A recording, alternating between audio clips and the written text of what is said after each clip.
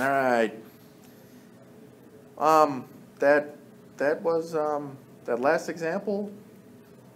Maybe a little bit too simple, right? So we gotta dial it up a notch. Take it up a notch. Whatever you want to call it.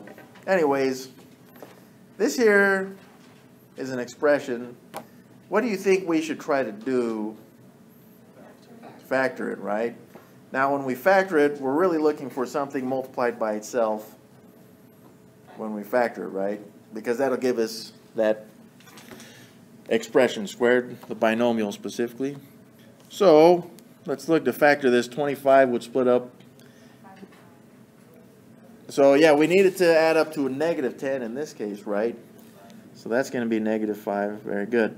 And negative 5. So we got the square root now of x minus 5 times x minus 5, which really is the square root of, well, x minus 5. And we're going to square this. Now, if we take the square of something and then square root it, it's really like taking the absolute value of whatever we squared and then square rooted. There's our answer.